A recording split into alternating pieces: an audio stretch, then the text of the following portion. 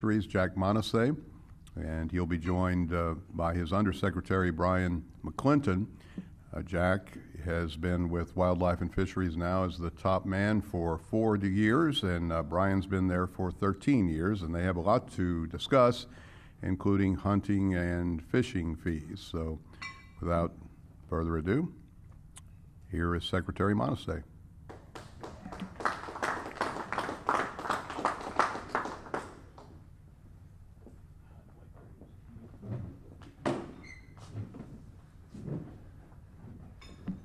Thank you so much. Certainly appreciate the invitation. Number one, it's always a pleasure to come here and talk to the people who have really supported us over the years. I'd like to introduce the rest of my staff here. Randy Myers, who's in charge of wildlife. I have my deputy secretary, Rob Shadowin, who is a legislator with me in Baton Rouge. Bryan McClinton, who's in charge of my money. Patrick Banks, who is in charge of fisheries, and Chad Hebert, who is my head of enforcement. He's the colonel. And also Ed Pratt, who's in charge of my public relations. These guys do a great job for the department, and certainly these are some of the people who can answer some of your questions. As all of you are familiar, we're this year proposing a new licensing restructure that would generate some new revenue for the department. I can tell you for the past 20 years, we have been self-generated from the revenues that we raise from our licenses and from the revenues that are generated off of our properties. With that being said, it's been 21 years since we've had a licensing restructure in the state of Louisiana. We currently have 115 licenses you could choose from in order to go do your fishing or hunting in the state of Louisiana. We're going to reduce that to 35, so a lot of the licenses will be consolidated. So when you look at what it costs you to do that, in reality, if you had to buy all of those other privileges, you'd probably end up with a good deal. It's been 36 years since the commercial side has seen an increase.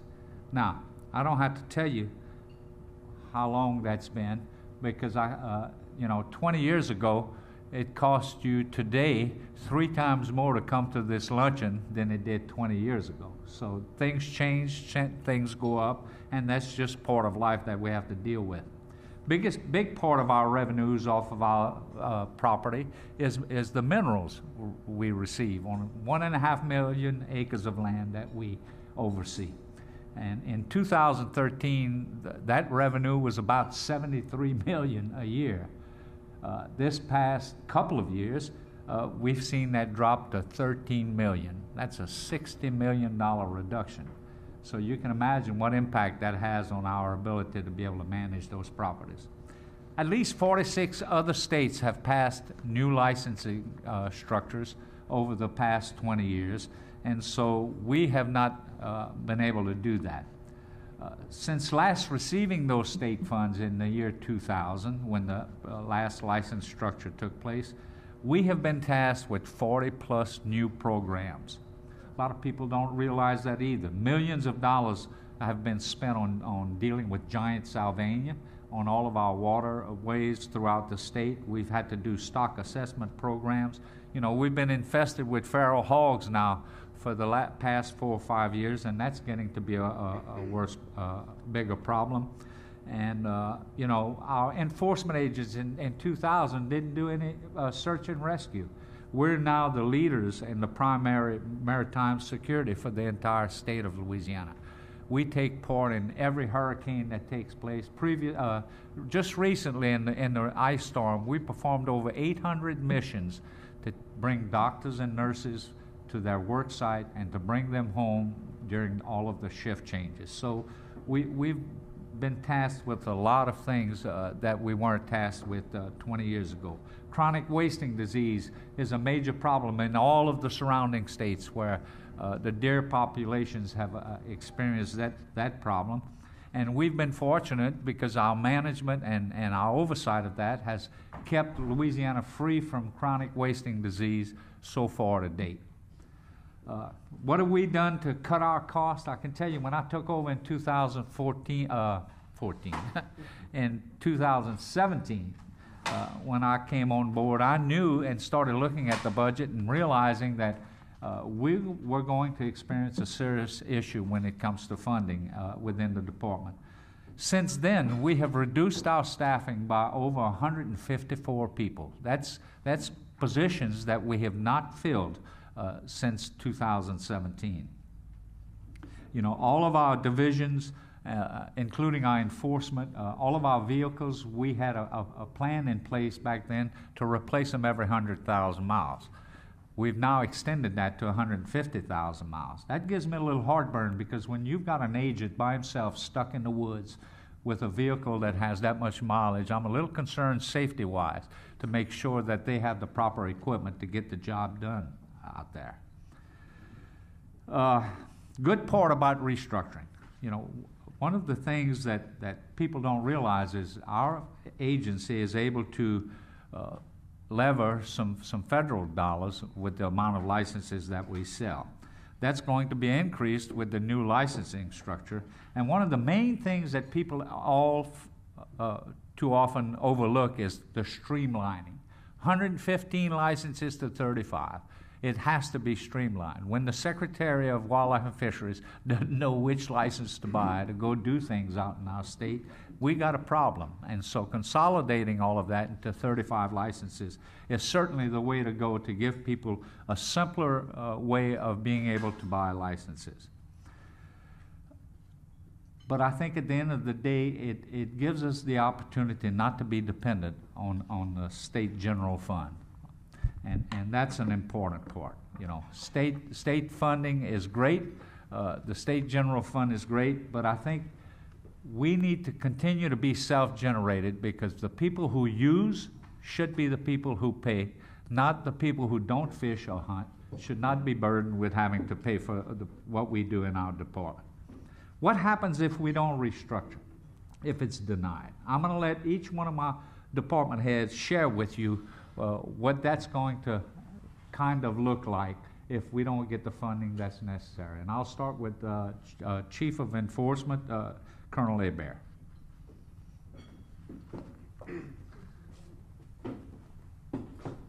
Thank you, Secretary Montoucet. Like you said, I'm Chad Hebert. I'm the Enforcement Division Colonel. The license restructure bill is really important, because if we end up having to have less agents out and about on the water, currently we have about 24 vacancies in the Enforcement Division, and it's really important for our guys to be out on the water. Just like state troopers out on the highway, we enforce all the laws on the water, among other things, hunting and fishing and boating. So when it comes to boating safety, we take public safety very serious. You know, if we have less agents on the water, that means people aren't getting checked as often, possibly people drinking on boats. The amount of lives we save are numerous when it comes to things like that. We take impaired operators off of the water. We make sure everyone has their life jackets. If a boat doesn't have enough life jackets for every person on their vessel, we send them back to the launch until they can get more life jackets, excuse me.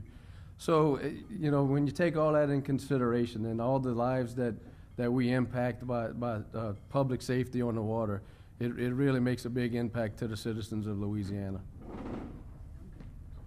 Thank you, Chad. Yes, sir. In wildlife, Randy?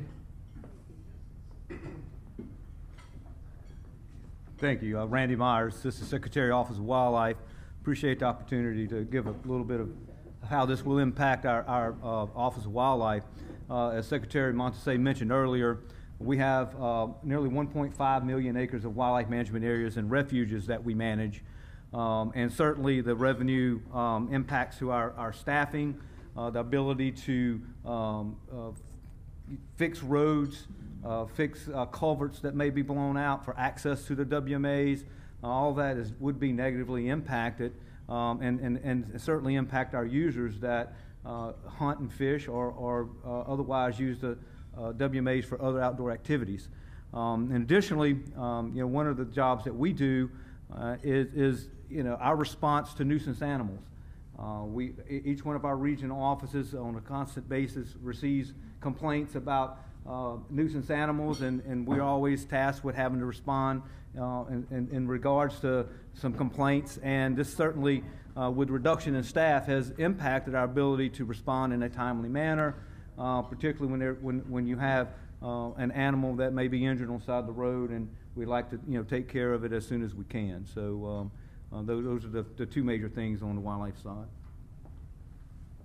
Thank you, Randy. In Fisheries, Patrick Banks. Thank you, Secretary Montoucet. I'm Patrick Banks. I'm the Assistant Secretary for Fisheries. The funding for the agency is extremely important to the Office of Fisheries and the work that we do. One of the most critical things that we do on a weekly basis is our management and control of aquatic nuisance weeds, plants. You heard Secretary Montoucet mention earlier the term giant salvinium. That's one of those invasive aquatic plants that we've had a terrible time with, both from the bayous and the bays down in South Louisiana all the way up to the beautiful flooded swamps, places like Lake Bistineau in North Louisiana. And so the work that we do to try to control the aquatic aquatic weeds is very important, and without sufficient funding, we're just not able to do that. When we first started under this administration, we were spending about 1/5 of the entire Office of Fisheries budget just battling aquatic weeds. Because of the reductions in revenue that the Secretary spoke about, we just don't have the money to put towards it anymore. And so that money's dropped quite considerably, and we're just not able to keep control of those aquatic weeds like we used to. So that's one of the big impacts that will occur if we don't realize some new revenue. The other one is the management of our commercial seafood industries as well as our recreational industry. And so we may have to take a more conservative approach if we don't have enough biologists to go out and sample those fish species. And so we may have to reduce the amount of seasons we have and things like that, which means that seafood might not be as readily available as it once was. So those are the types of certainly impacts that we would see to the Office of Fisheries if we don't see new revenue into the agency. Thank you. And last but not least, my head of finance that tells me all the time I don't have any money to do anything is Bryan McClinton. We're broke, Jack. Let's say no again. Hey, thank y'all for having us here today. The most impact for us is my licensing section. We're dealing with COVID last year with the record selling of actual boats, and we fell a great deal behind. Working with fewer people, it's harder to get those boat registrations mailed back out or process commercial licenses, or dealing with the phones and dealing with the public. The public's the one that's actually suffering the most sort of with that type of funding. But since I have you here, I will say that the department, oil and gas has been great to the department. As Jack said, in 2013, we, $73 million, we were able to sort of generate a surplus. Since 2016, we've been spending more money than we've been making. And so as a department, we had to make a decision. We went to the legislature in 2018 to look at a fee increase. At the time, they said, y'all still have a fund balance, and it was all on the backs of the recreational users. Y'all need to come back whenever you're out of money. Well, that's where we're at today. We spent the last, since 2018, well, really since 2016, we've been cutting back. We've cut every discretionary expenditure category we have. We've cut travels, we've cut contracts, we've cut every supplies, operating services. It's, over the last 5 years. And we've been doing that in the hopes of, oil and gas turning around, or in the hopes of the feds have been looking at some Restore America's Wildlife Act or some other funding sources. And we're just at the point now that that's not an option. I mean, next year we're going to have a hole. We're not going to have enough money in our conservation fund to fully fund the department without some sort of assistance from the legislature. And currently there's a plan to, I think, $16 million in the funds bill to sort of help us get through next year. But that means now that we're on taxpayer dollars, we're receiving general fund, which, as the North American model for conservation is sort of a user pay thing.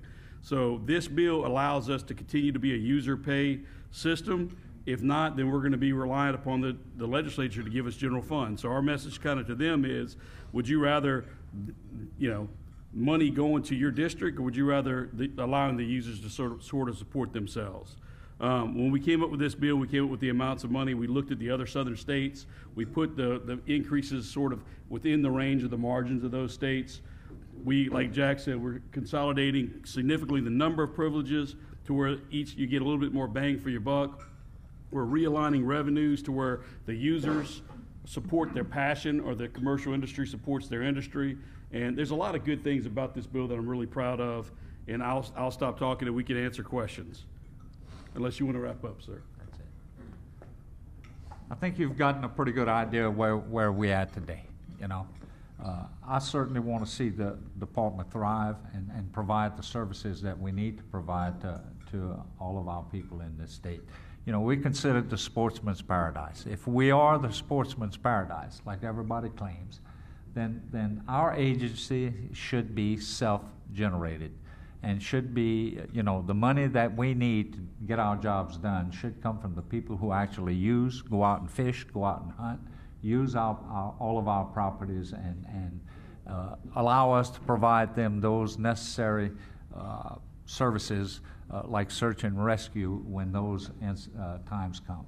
We've had 3 hurricanes in the past year, an ice storm, we've had COVID. All of that has had a serious impact on our department.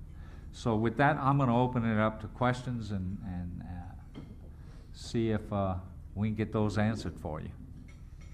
Yes, sir. Mr. Secretary, are you raising out-of-state recreational fees to comparative levels in states like Montana or Wyoming? Yes, sir. Our whole licensing restructure is well within line of what the other states charge. We've looked at that. We're not charging more than they are, but we're getting close to what their charges are. And out-of-state users are one of the big things that we've increased substantially to reflect that and to reflect what the other states are charging. You're showing a $65 million decrease in funding over time. To restructure your fees, are you trying to make up a full $65 million, or what do you propose these fees will make up each year? I guess maybe an easier question is, where are you now with user fees in your revenue, and what do you hope to grow to with your restructuring? We're short about $30+ million. This year, we're going to be short with the little bit of money we have left in the conservation fund. We're going to be short about $20 million. The legislature, the governor, put $17 million in the funds bill to help us kind of get over the hill, so to speak, to see if our licensing restructure would go back, would go in. And if that occurs, our licensing restructure, the solvency model, would have generated $40 million, which would have completely funded and made us self-sufficient. We chose not to go that route because, the pandemic and everything else that has hit our state. We said, look, our people are suffering, so what we did was try to address what the shortfall was going to be this year, which was around $20 million. Our bill generates about $17 million. So we're not by far, completely funding our department, but it's certainly going to buy us the time we need, hopefully, for things to turn around, and we can see some new sources come in that will fully fund us. Does that answer your question? So you're saying the restructuring would give you an additional $17 million? Yes, ma'am. You're able to restructure. Can Yes. I ask you, of that $17 million, what is the percentage out of state versus in state? Anticipate. Actually, I don't have that answer for you. I apologize. But the question, to answer your question, we're spending about $35 million more a year than we're currently receiving in revenue. Of that, about $16.5 million come from recreational hunting and fishing, 3.2 comes from commercial, and a little over $4 million comes from boat registration. That's our main sources of revenue. We're addressing all of those within this. So our boat registration is going from 24 different privileges down to 4. Commercial is going from 190 privileges down to 105. Like we said earlier, the recreation is going from 115 to 135. So this will increase. The recreation will go from about 16 million to about 27. The commercial will double from 3.2 to 7.1, and then boat registration will go from about 4.5 million to about 6.5 million. So that totals about, like I said, $17 million is what the fiscal note is, what it looks like right now. And we're hoping, like I said, that would get us to the point that we're within the southern states. We're allowed to sort of realign our funding, and it will just kind of make us competitive and less dependent upon, because right now we're 66% of our revenues coming from oil and gas traditionally. So we're heavily dependent upon that. If we can reduce that dependency to where we're not so dependent on oil and gas, then it just puts us in a much better situation. You know, a lot of people say, well, oil is $65 a barrel today. You know, what effect does that have on you? What they don't see is that a majority of our properties generate natural gas, not oil. And natural gas has pretty much been flat over the time span. So about 75% of our revenues from oil and gas comes from natural gas. Yes, ma'am. What are the actual fee increases? Give us examples of that. So it goes from what to what? Okay, so well, the basic fishing license would go from $9.50 to $17. The basic hunt would go from $15 to $20. So it's a $5 increase. The saltwater and the basic combined would be $32, which is the same as Texas. And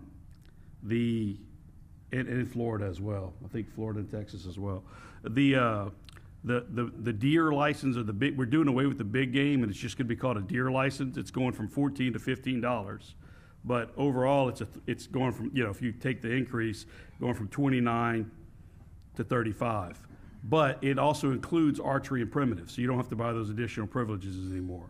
If you buy the deer stamp, it contains everything you have. Turkey hunters save $2 because there's no longer a big game requirement, so theirs goes from 34 to 32.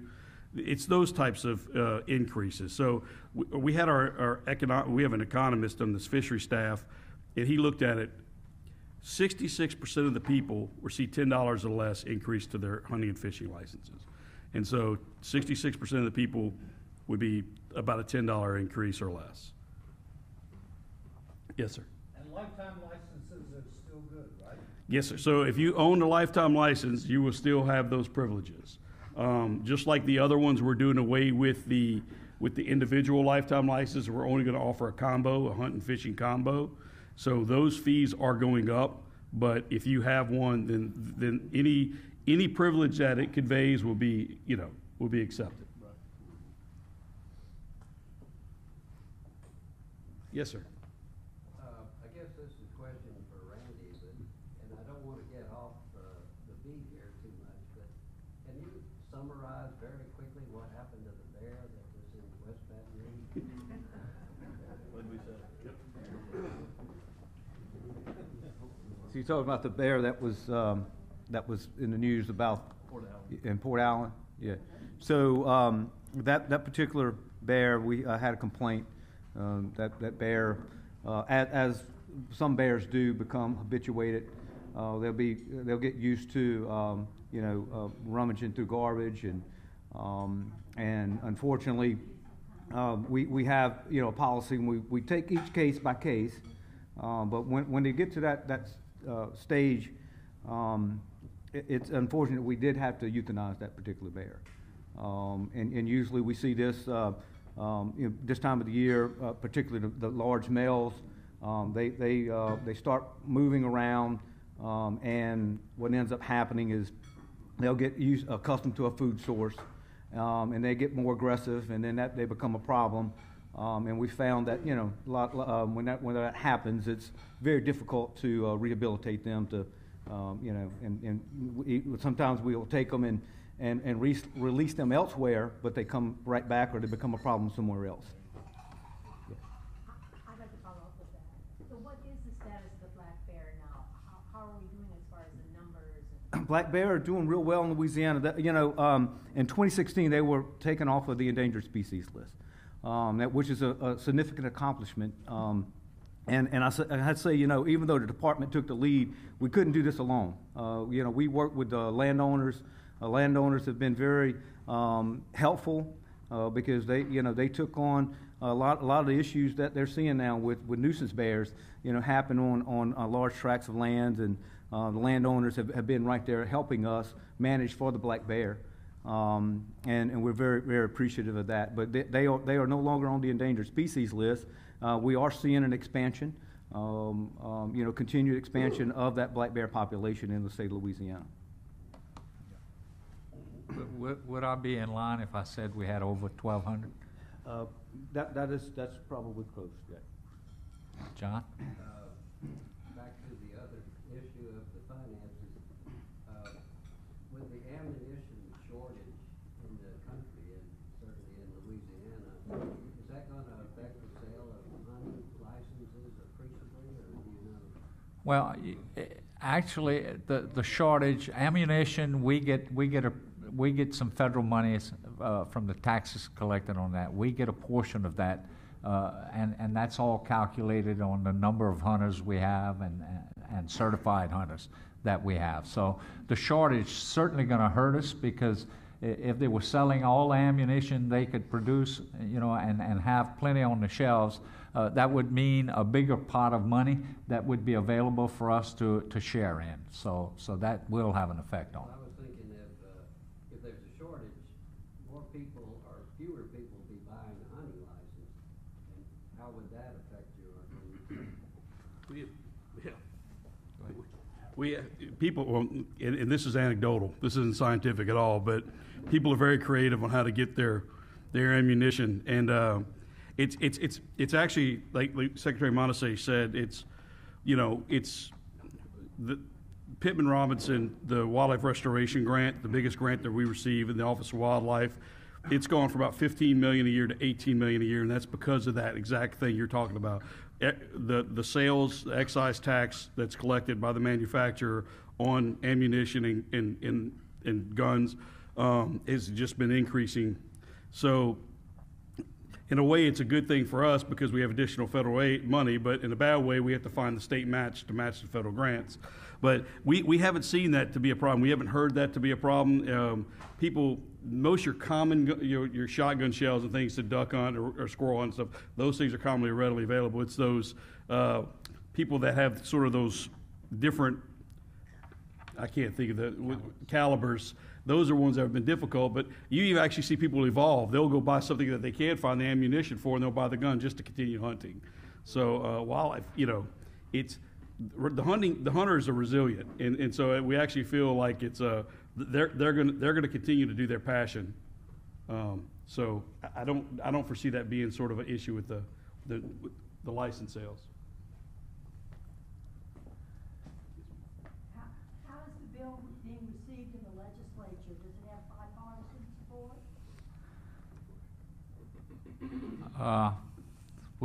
We have been educating as many people as possible. We've met with all the task forces. We've met with the Natural Resources Committee. We've introduced our bill and exactly what it does to a lot of the legislators. We're meeting with the caucuses. We're not hearing much. That's kind of scary. We're not getting a lot of commitments. That's even scarier. Because it leads me to wonder whether or not they're seriously considering our licensing restructure, or if they have a different idea or plan of how they're going to fund our department. So Overall, we haven't gotten a lot of negative pushback. The commercial side has been pretty vocal, especially at the committee hearing. They feel like it's too much. They've experienced too many hurricanes and COVID and everything else within their industry, so the increase is they feel like is too much at this point in time. Although I have to remind them that it's been 36 years, and a gallon of gasoline 36 years ago was less than $1, and today it's almost $3 a gallon. So, we are experiencing the same things they are, and shame on us for not having a licensing restructure sooner than 36 years. But it is what it is, and we have to be, we have to face that. So we're almost last on this list too. Ma'am? Louisiana, we tend to be last. Yes, on the ma'am. list. Yes, ma'am. We give away everything. We're last on this list too. Yes, ma'am. Shame on us. Yes. About your 36 years. Rob Shadowin, Deputy Secretary of Wildlife and Fisheries. We have been asked, well, why haven't you brought some incremental increases along the way if it's been 36 years and 21 years respectively for commercial and recreational? Well, we did not have a financial problem for the longest. And we were told 3 years ago when I was in the legislature that y'all still have money in your general fund known as the Conservation Fund. Why are you here? Come back when you don't. Well, all these years of our self-sustaining, if we would have gone to the legislature while we were flush with money, in their opinion, we would have been met with the same reception. Why are y'all here? Up until 7 years ago, you were getting 70 some odd million dollars from oil and gas. Why are you here? Well, we have done what they requested, and we have waited until our expenses, even though they have been drastically reduced over the last 4 years under Secretary Montoucet, cannot keep up with the drastic reduction in the revenue. So that, if anybody asks you, well, why hadn't y'all done anything in 3.5 decades or 2 decades? That's the reason. Yeah.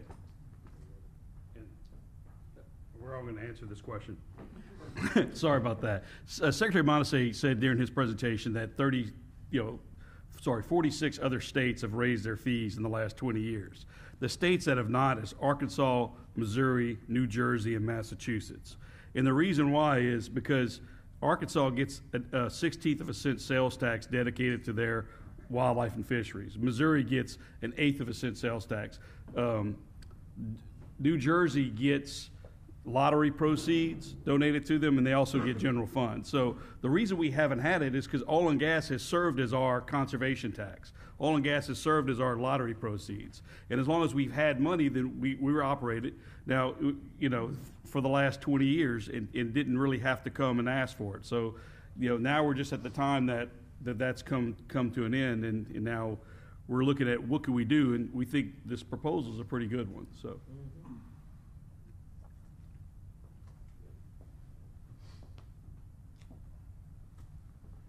Can I ask the size of your aviation fleet and where it's based? And tell me a little bit about your fleet. We had 4 airplanes. We now have 3. We have 2 seaplanes, and we have, what do they call it? A Kodiak. A Kodiak is a multi-passenger plane that flies like a tank.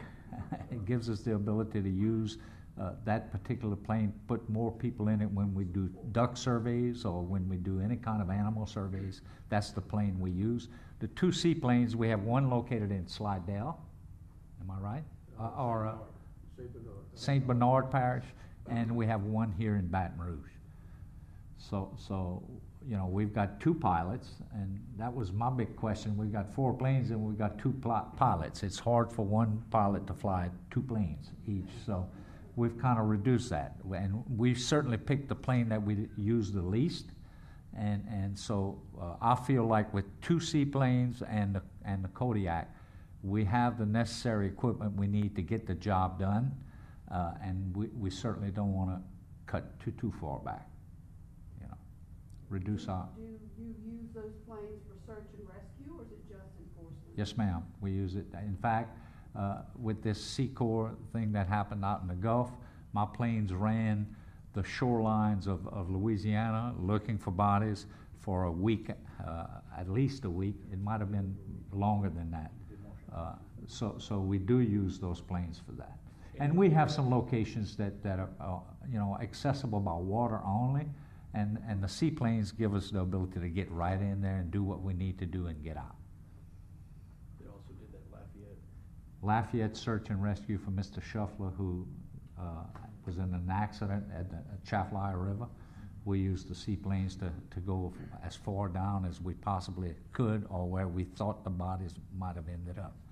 By the way, he was recovered yesterday or day before yesterday. Any other questions? My question to you, I'd like to ask you a question, if you don't mind. What's your take on our restructuring? Do you feel like we're out of line? Shoot. I'm all in. I mean, you know, General Honorary said last week that the list of stupid legislation is getting longer. And there's a bill right now, Senate Bill 205, that fits that description, but this is the sort of thing we need. Anybody else has a take on what we're trying to do? You know, it's a heck of a thing to become secretary of a department, and the minute you walk in, you think that you're going to be able to do some really awesome things, and then you get faced with the reality of, if you don't watch your funding sources, you're going to be in serious trouble.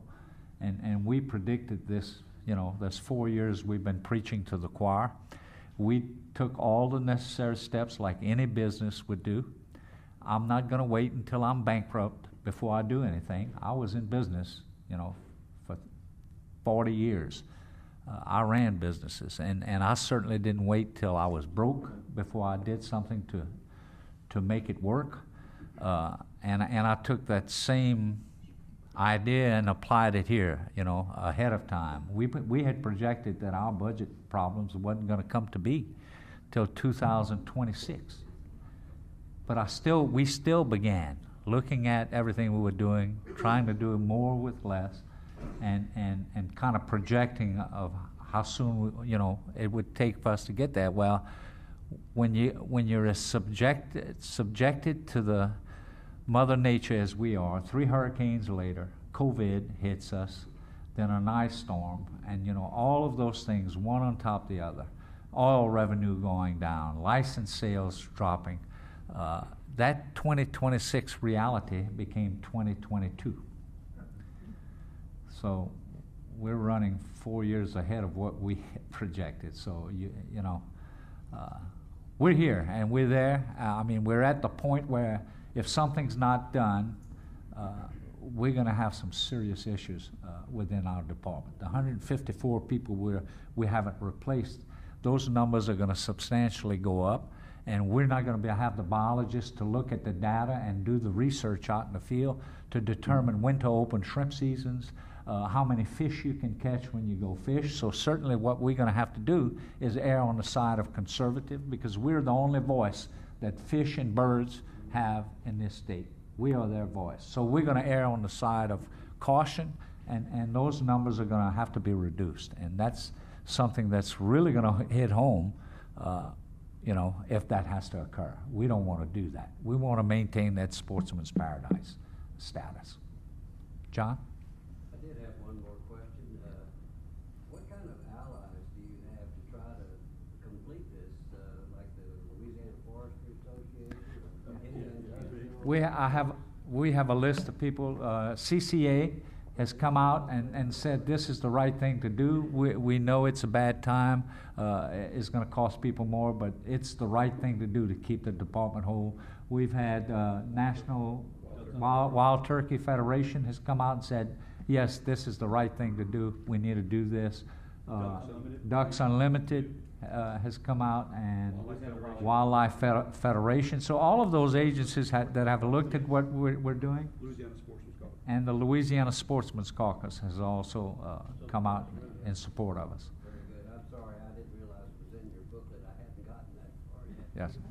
Well, we're picking those up as much as we can, and we've had some recent additions to that. And every day we're looking for letters of support from those NGOs and those people that interact with us on a daily basis. You guys have been great to us. We certainly appreciate it. You know, every time we've asked y'all to send our message out there, y'all have been more than supportive.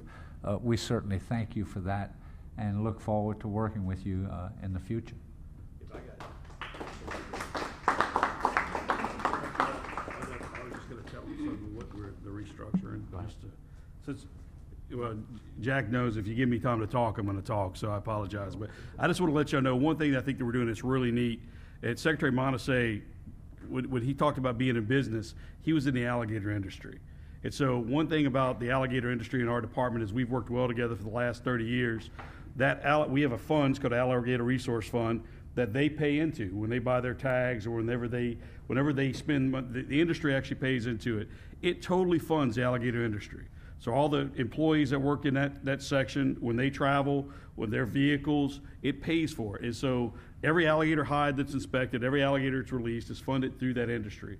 We're looking to do that similar thing with the commercial license restructure. So all the gear fees on the shrimp industry will be dedicated to the shrimp industry. All the gear fees and the crab and oyster will be dedicated to that. So whenever our guys are sampling for those industries, then we get charge that that industry could take care of itself. When enforcement's doing specific work for that industry, like an opening day or not just general patrol, but specific working oysters and shrimp or crab, they get charged to it. So it's sort of like I said, it realigns the funding to where it's industry supported. So the fees are going up, but it's going up and it's going to basically maintain the integrity of the industry.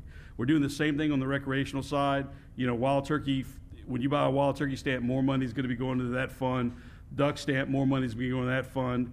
Right now, if any public access fee is going to be put into a fund that's used to match those federal dollars that we use to manage and maintain WMAs. So when you buy that, if you use public lands, it will be used to support public lands. So that's what we're talking about. Some of the neat things that we're doing that I'm really excited about is sort of directing those users to support what they're either passionate about or those industries to support their own industry. So with that, I think I'm out of time. Thanks.